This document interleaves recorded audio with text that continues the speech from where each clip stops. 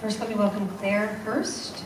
She is the Director of Navigating Fatherhood Program, Community Credible Messenger Initiative. She works with people who are living on the margins of our communities. More recently, she has been working in the restorative justice community in transforming the lives of adolescent incarcerated parents, youth living in state residential facilities, returning to family community, and the chronically street subway homeless.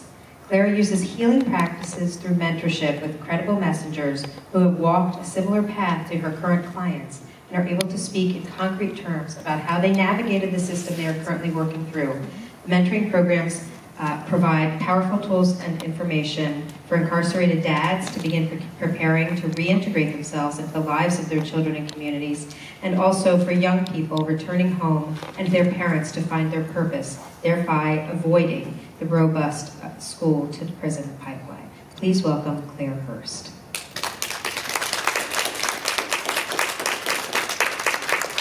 Next, I'd like to welcome Lawrence Bartley, who is the director of the News Inside, which is part of the Marshall Project. Lawrence is the director of News Inside for the Marshall Project. He holds an advanced degree in professional studies from New York Theological Seminary and a Bachelor of Science from Mercy College.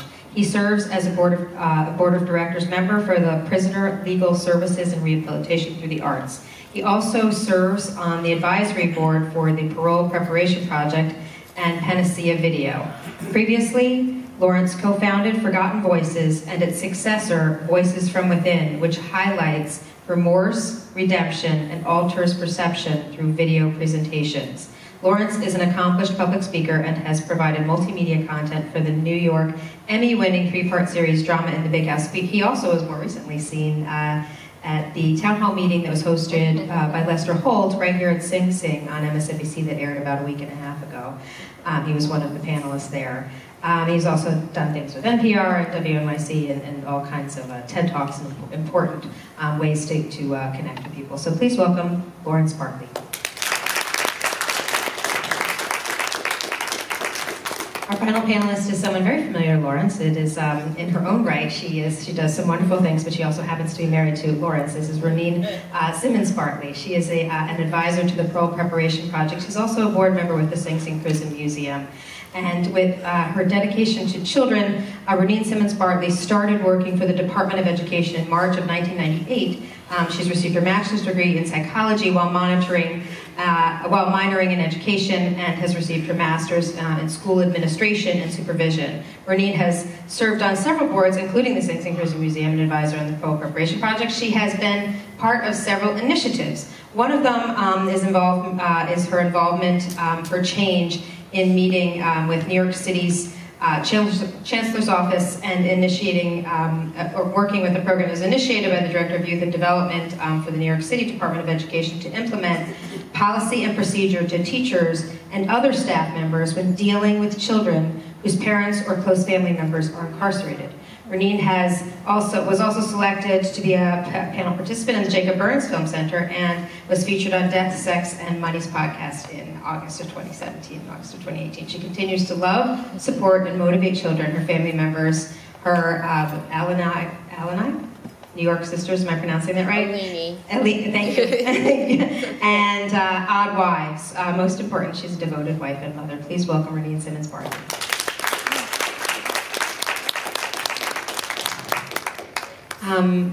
If you have a question that you'd like to ask, you can be ready for it. We'll come up with our microphone later on. If you'd like to write down a question or something you'd like to have expressed, we can bring you a pencil and paper. Just raise your hand and let us know. I always like to start with an opening question that allows our panelists to just have their voice heard and for you to understand their perspective. But there is so much in this film, it's hard to really narrow down what piece of it is going to speak most to you. 25 years ago, I used to work in a group home for adolescent boys, so that end part, watching Tre in that environment, was very familiar to me, as was the range of experiences that these kids are having and that their families are having. Perhaps you could just share with us what piece of this film spoke to you most profoundly, or after watching this film, what are you thinking? What is sticking with you the most in this moment? And so it's I think it's unfair that I got the mic first, since we've got a tag team over here. Good evening, everybody. So this film was really, what really stuck out for me is this whole school-to-prison pipeline, and just the cycle that we see. The work that I'm doing in restorative justice speaks to all of the aspects of what we saw tonight. The incarcerated father, who is sometimes powerless to have any kind of direct involvement in the child or influence in the child's life, as well as the child who is now in under supervision and living in group homes. So the programs that I work with really are about interrupting, right, and intervening early enough in a child's life so that they don't continue on that pipeline, that we can kind of create a different trajectory in their life. So what really spoke to me was the importance of early intervention with effective tools and compassionate approach. Thank you. Tre's story really stood out to me. He had so many tough circumstances in his life from so many different angles, and that would explain why his behavior was so mercurial. I only wish I would have saw it through to the end, to see what actually happened in his life. I wish he had more positive role models in his life, someone that's a strong figure. His dad was. He obviously had a lot of affection for his dad, and I believe if his dad was out, things would have been much better for him. So I'm left wondering how his story turned out. There were two things that impacted me the most. It was heavy for me. The movie in its entirety was really heavy. Tre's story really brought me back to the reality of children whose parents are incarcerated. Being a parent of children whose father was incarcerated, my experience was totally different. I think that my experience was totally different because I was sensitive to the fact of the systemic effect of people being incarcerated, especially people of color. But what left me with some relief was Dasan, because although his father wasn't present, his mother seems like she was doing a really good job with him. And they showed more of the positive that can happen although a parent is incarcerated. Right. Nobody wants to be the first question. Everybody wants to be the last question. So I'll just offer this. Mason, the child who's lived with his grandmother and his mother was living in California. More recently than this, we have an update to his family situation, which is unfortunately not what we would want it to be. His father's green card expired while he was in prison. So he can't be released on bond while he's waiting for his court date. So he's locked up with ICE. And so now Mason's interactions with his father are through glass. He can't have any physical interaction with his father. And then when he's released, he will just be put on a plane and shipped back to the UK. I mentioned that there is actually some action you can take if you would like to. If you didn't get to take action now when you came in, I hope you will take one on your way out. And there is under the donate section, there's a GoFundMe, and that GoFundMe is for Mason and for his dad. It's going to be particularly difficult for his father to reintegrate into a life in a country that he hasn't lived in a very long time, and where his mother is not. He doesn't have strong family connections, and will be just as difficult to find employment in the UK as it would have been if he were able to come home to Rhode Island, where he could have lived with his mother and gotten on his feet that way. So the GoFundMe is to help him have some financial stability, and also to allow Mason to visit his father in the UK. So if you want to follow more of his story, there is we'll post the article that we learned about this from on our social media. So does anybody have anything more uplifting? Because I could use a more uplifting story. I have something. Please, Renee, please, grab the mic to cheer us up a little bit. Give us something to be optimistic about. I would like to share that every kid or every child whose parent is incarcerated does not have these outcomes necessarily. My personal experience was at Sing Sing, in the last 9 years of Lawrence's incarceration, was one of people who stuck together.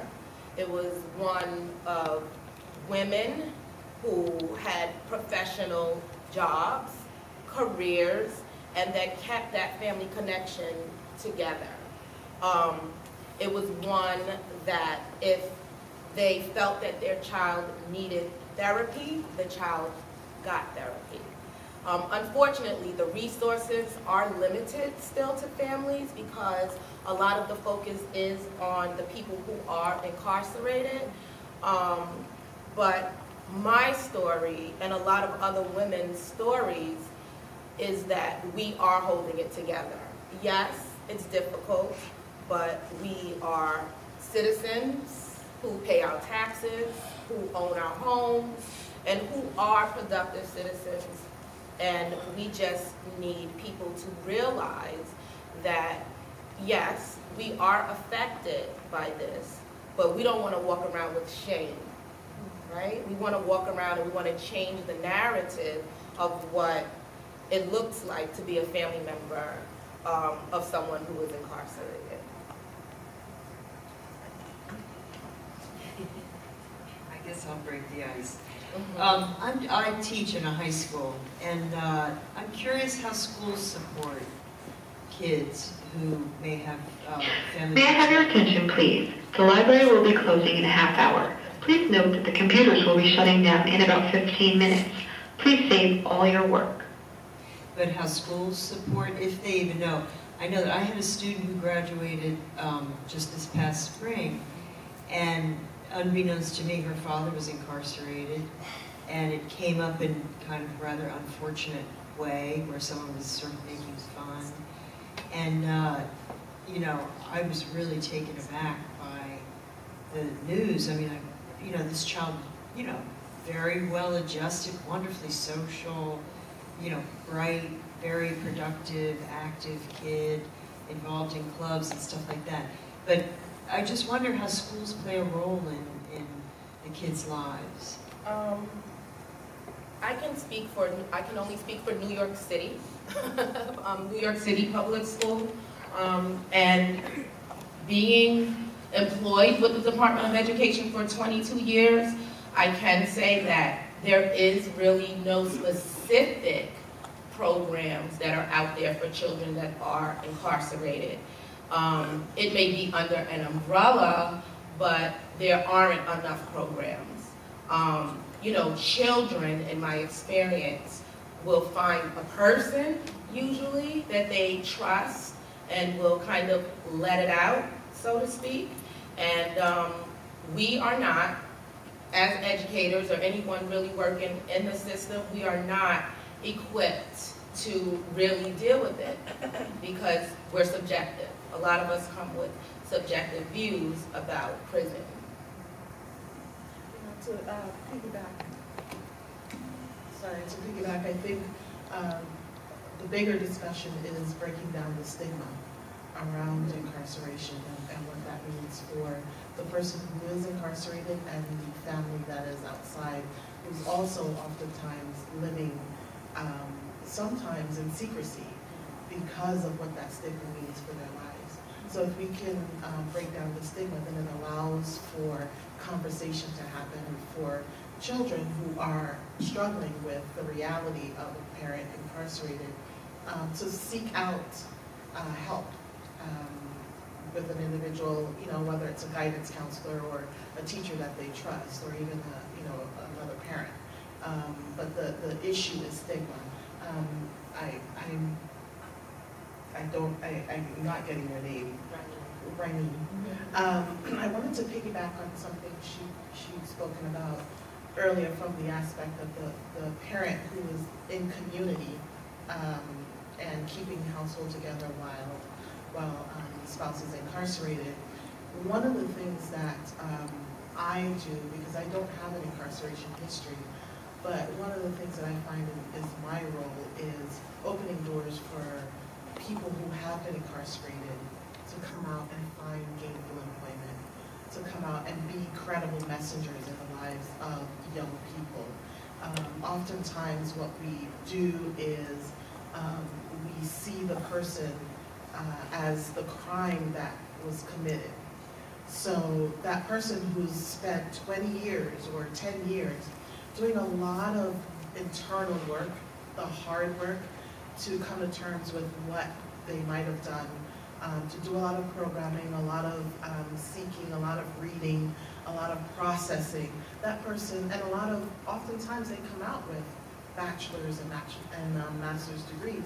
They come out of incarceration different people or evolved. And when we're able to break down the stigma, when we're able to see the individual in front of us, then we're able to offer them opportunities that helps them to reintegrate into community in a way that is restorative. And that, I think, also has a huge impact on their lives as well as their families' lives.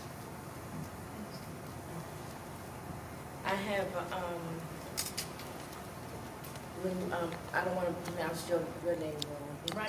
Raneen. Yes. I had a nephew whose father was incarcerated. And when you make the statement, it takes a family. It definitely takes a family and a village to help that kid get through. And now that his father is out, he's paying forward. He works down at Sing Sing. And he is one who helps the men transition out into the community and to get, reunited with the kids. And it is a village. You have to, and the stigma that these men and these women have, that's the hardest thing, because it's like doing their prison time all over again. And if I could tell you, I lived it. He wasn't my husband or my boyfriend, but it's my husband's brother. So it is a community, and if we could get rid of that stigma, that would make it more better for these kids, because you have so many kids that's going through it secretly, and they need help with the community. Sorry, I don't mean to hog the mic, but I think there's also another conversation that's important, which is the societal issues and challenges that lead to incarceration. So oftentimes people who are incarcerated had someone who was incarcerated, or have lived through some kind of early childhood traumatic experience that is unresolved. And so that stuff gets compiled, and oftentimes those are the things that are ruling the decisions that they make, which then lead to incarceration. And I saw that very clearly in the young man's life, Tre's life. And so that's something that I think we as a community and as a village can be aware of, that when we see behavior, there's something behind the behavior. There's pain behind the behavior. There's an experience or multiple experiences behind the behavior that oftentimes they didn't have control over. that happened to them that they're now trying to deal with. And so conversation, I think, is important around those topics. Lawrence, can you tell us a little bit about your experience working with other fathers on the inside, as well as transitioning back out? And I'll let you decide what piece of that is most important for us to hear. Well, just today, a friend of mine was released this morning, and I'm reminded of his experience on the inside. He has 2 children, and he was estranged from his child's mom, but he wanted to be in his child's life. So he's a very smart guy, and he's like his own attorney. He learned how to be an attorney, and I met him when he was just 29 years old, and since then he was petitioning the court to get visitation rights from his son, and he finally got it. And it was so many snafus with the video conferencing. It wasn't happening, and it wasn't his fault, and he was bringing all kind of motions to rectify the problem, and it spoke to his passion and wanting to be in his child's life. And he did what I did when I was when I was incarcerated. I should save portions of my pay, and it would accumulate. And so around Christmas time, I could buy my daughter something for Christmas and her birthday. So he would do the same thing. So him and I became fast friends. But because of that, I recommended that he be part of the Osborne Association. They had a sort of a think tank with parents with children with incarcerated parents. It was a think tank surrounding those issues, and we were tasked with trying to communicate with the Board of Ed in order to be involved in the child's life.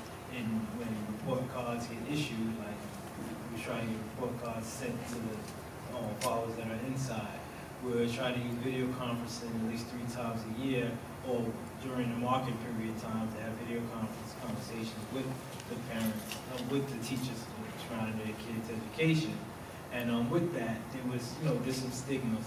People were a little reluctant to do it, or afraid that other teachers would whisper about their child, find their child's back, and return into something where the kid was stigmatized. And my biggest fear was that to believe that school administrators and teachers would believe that the children were less than because their parents were incarcerated, cognitively less than.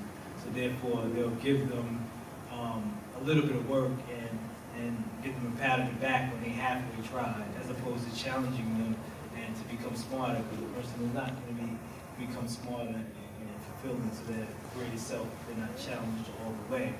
So those talks continued for quite some time, and many principals came in, and some people from the mayor's office came in, New York City's mayor's office, some judges, to try to rectify the problem. And this friend I'm talking about, he was really good at it,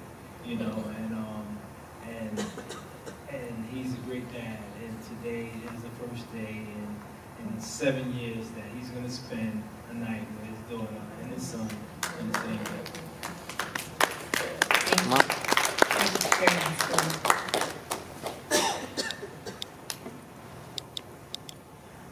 I belong to an organization called Ossining Prison Ministry, and we do 2 things at Sing Sing.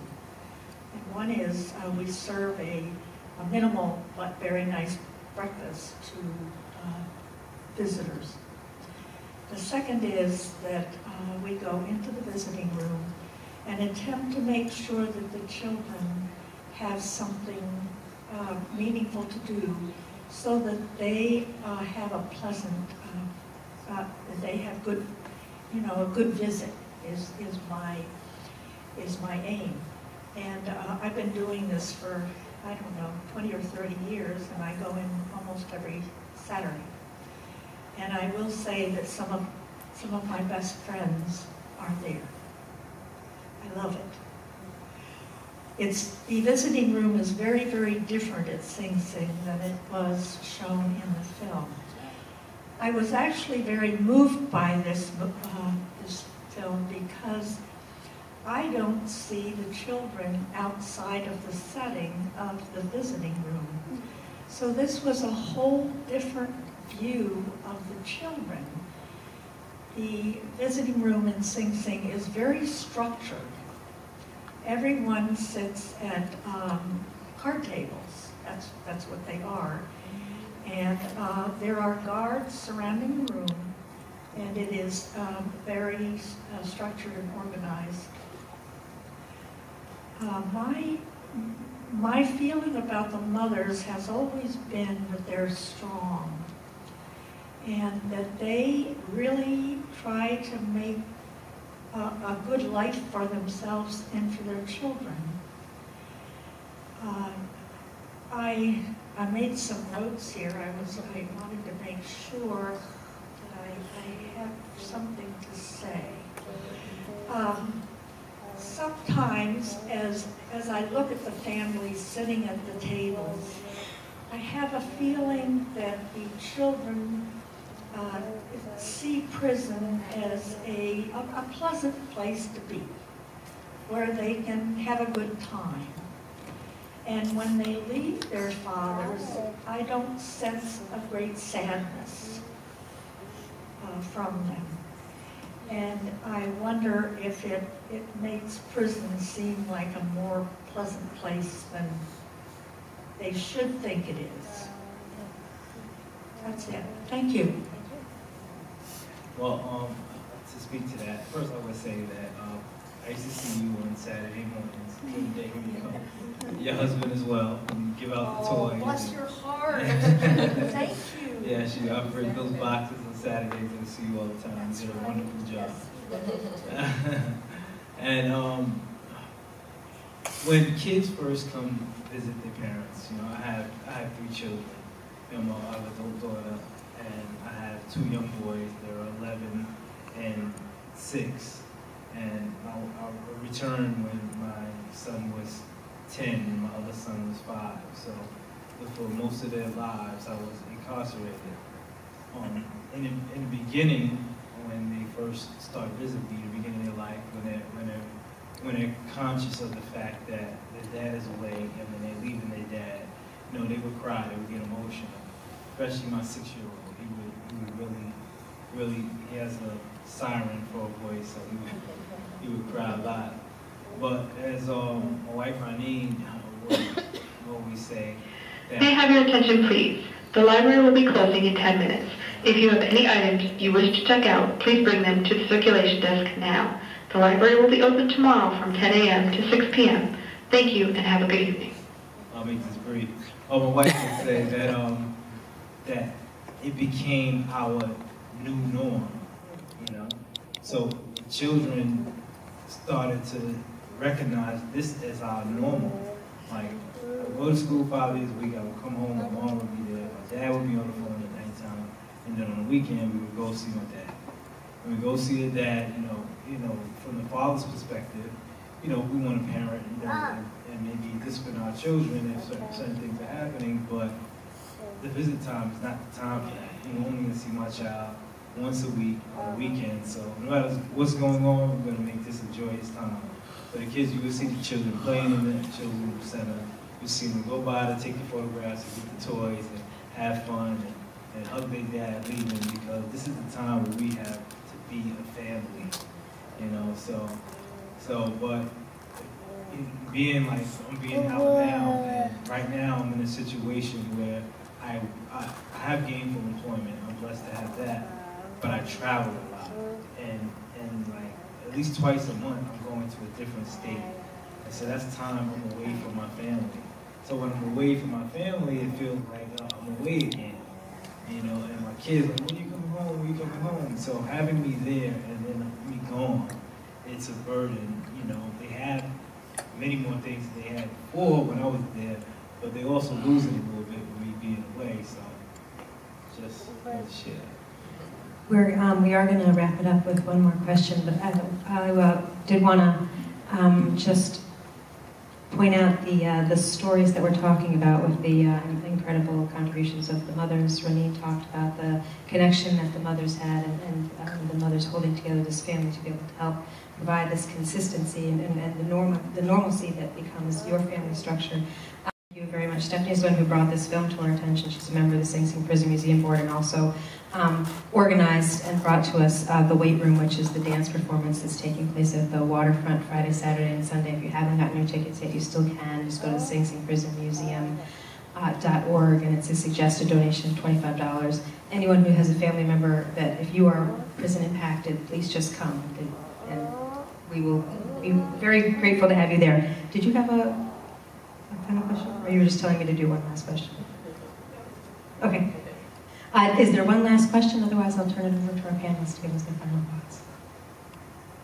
Okay. Then, panelists.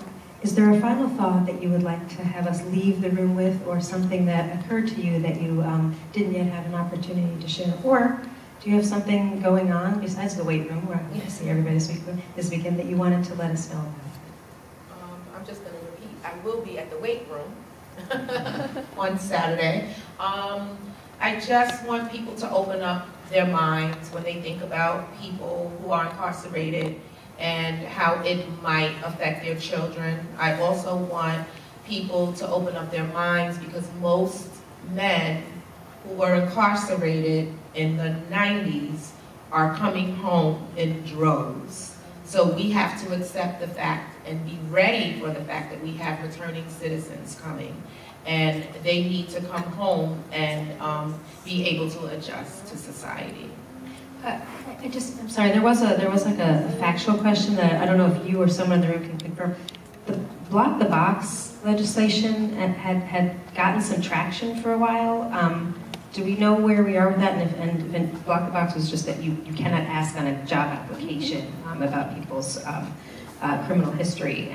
But I don't know where we stand with that, either statewide or is it done at a local level? Do you have any update that you can provide us? And it's on a local level. It's scattered to some degree. But they can find out. They all have to do is Google, so they can find out. But recently, I know an individual who he was alone since he was 15. His mom died, and his father was a paraplegic, and he took care of his father since he was 15. His father passed away when he was about 21, so he's been living on his own for all that time.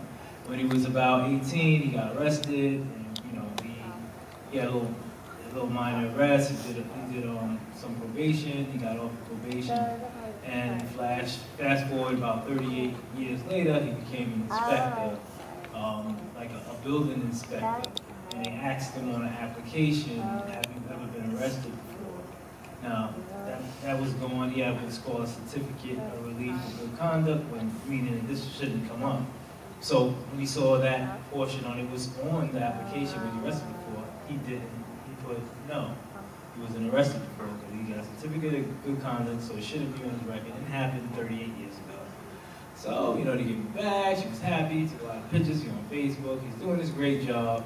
2 months after that, he calls me and tells me they terminated his appointment because he lied on the application.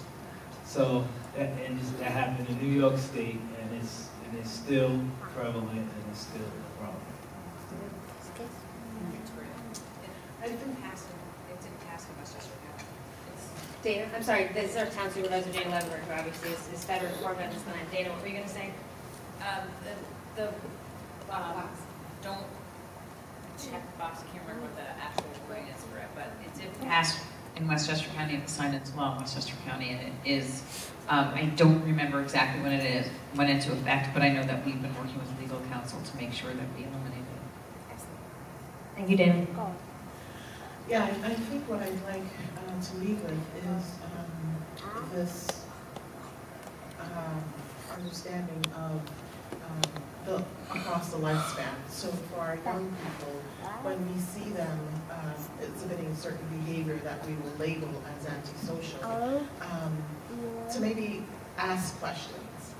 I think in asking questions is where we can find understanding and where we can leave a safe space for them to maybe share what's really going on in their lives, because maybe there is something about incarceration, maybe there is some other trauma that they're holding that they need to release. And if it's not released, then it can lead to other behavior that then leads to incarceration. And then on the adult side of things, as Reneen said, when our men and women who are coming home, they are coming home in droves, and they're coming home ready to re-enter and reintegrate into community and family. And so if we can offer them a safe place to land, then I think we would be much richer for that, because they have so much to offer. If only we can open our hearts and our minds to them. Thank you so much. Thank you to all of our panelists. Thank you to all of you for joining us this evening. We have a couple minutes before they kick us out of the library. We ask that the panelists take a picture with the members of the committee. So if the documentary discussion series committee members could join us on the stage, and then if you had a question for the panelists, we'll stop taking their pictures.